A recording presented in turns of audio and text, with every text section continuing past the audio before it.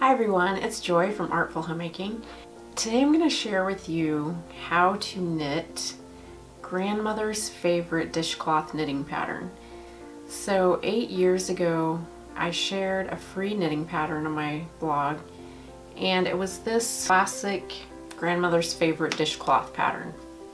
I've made so many of these through the years. I've made them for gifts, I've made them for our own personal use, and it's been one of the most visited posts on my blog for the past 8 years.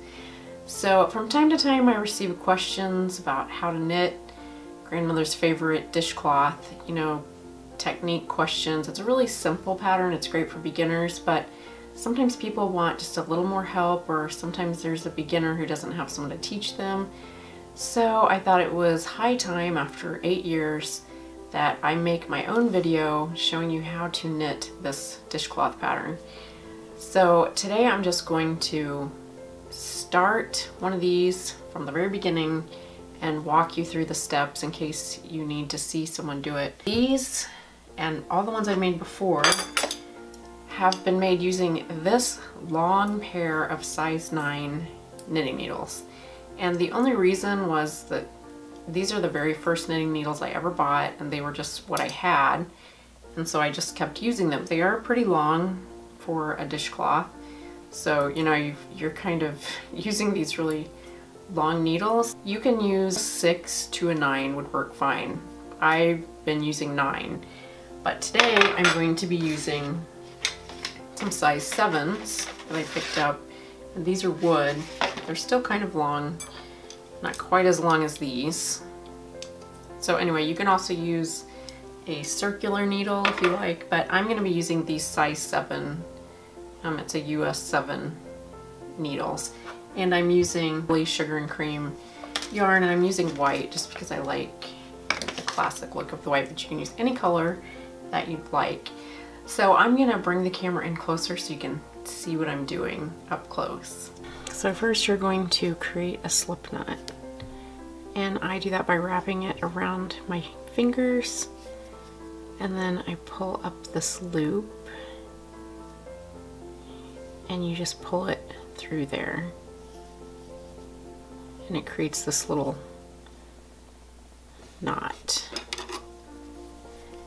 Then you're going to put it on your needle, and you're going to tighten it up on the needle, and you're going to cast on 4 stitches. I do it this way.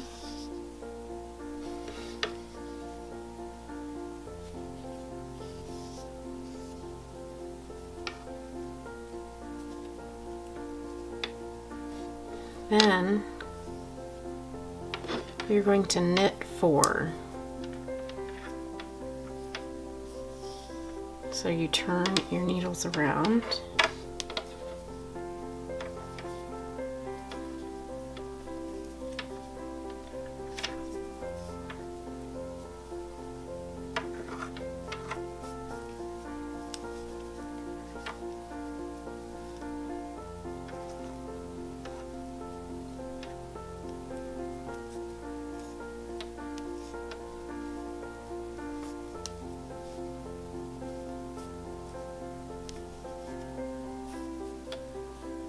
So then you have 4 stitches on the needle.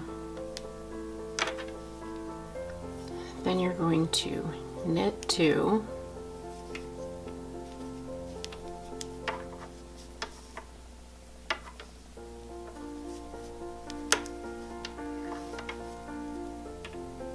Yarn over, and then knit to the end of the row.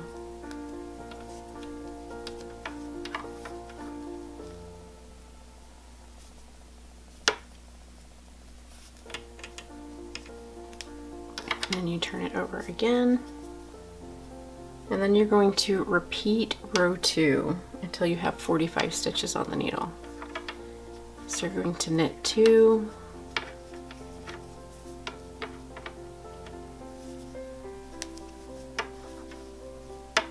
yarn over, knit to the end of the row.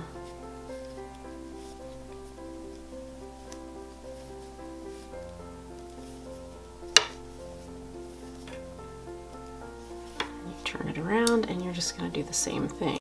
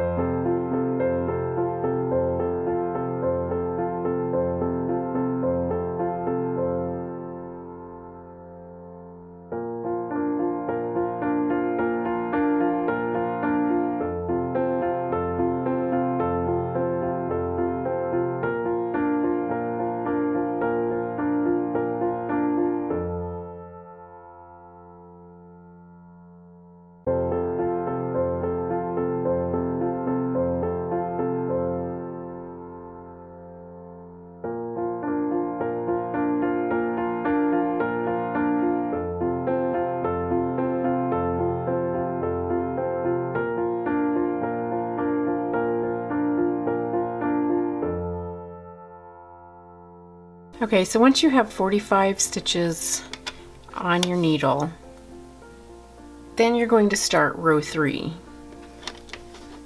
And row 3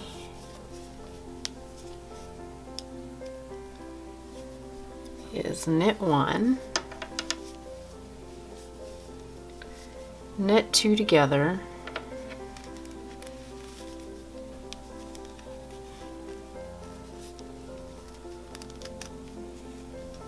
yarn over, knit 2 together. This gets a little bit tight.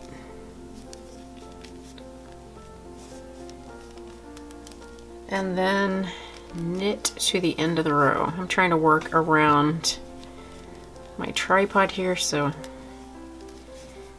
kind of having to reach around it a little bit, but hopefully you can see.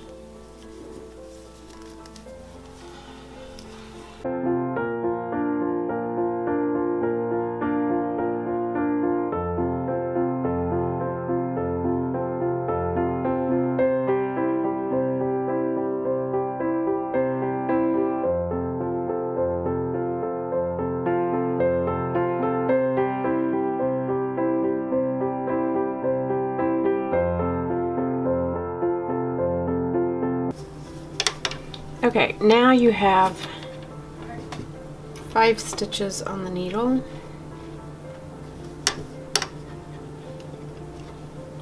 So now you're going to go to row 4. You're going to knit 2.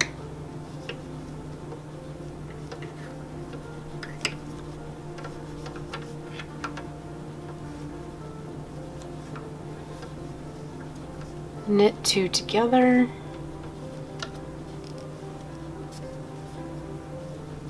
and I'm a very tight knitter, so it's kind of hard to get these off, and then knit 1, and now you've got 4 stitches left on the needle. So now what you're going to do is bind off the 4 stitches. So to do that, you're going to knit 1,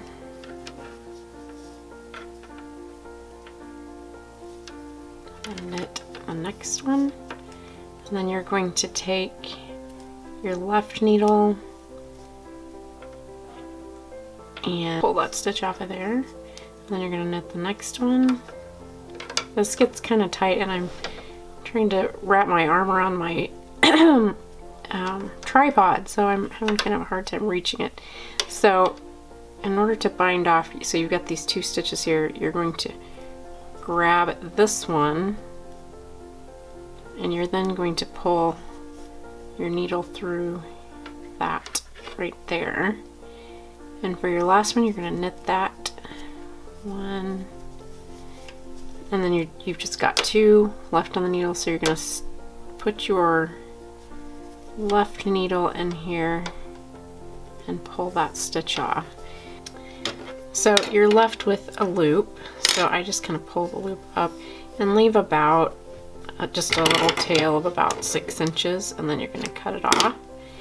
And then I just put the thread end through this loop and pull it, and it makes a little knot. So now you're done with your dishcloth. Now, I left this one a little long, so I'm just going to trim it. So now what you're going to do is you're just going to thread. They don't need to be terribly long, but you're just going to take your yarn needle and thread this little end piece on here. And then you're just going to thread this through some of the stitches that you did. I just kind of like to go. There may be a better way to do this, but I just kind of randomly thread it through and try to make it as inconspicuous as possible.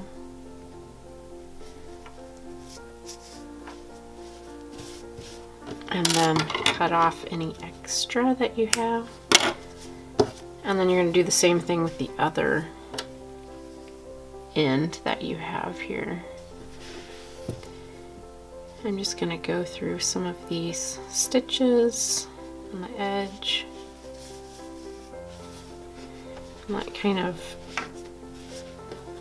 helps that.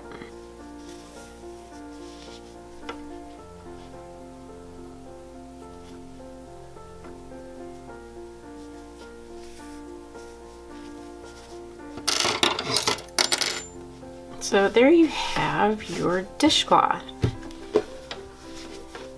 And if you want it to be a more perfect square, you can block it, and you can just do a Google search on blocking knitting.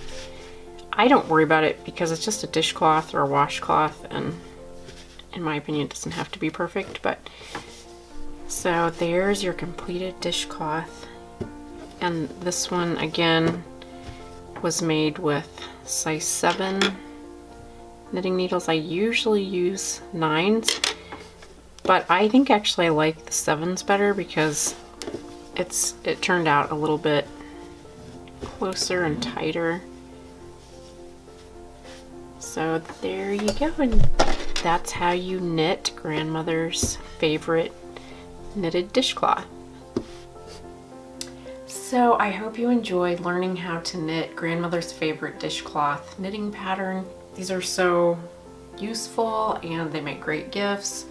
I love the white ones, and anyway, I hope you make lots of these in the future for friends and family and for yourself. So I hope that was helpful. So if you like this video, please give it a thumbs up.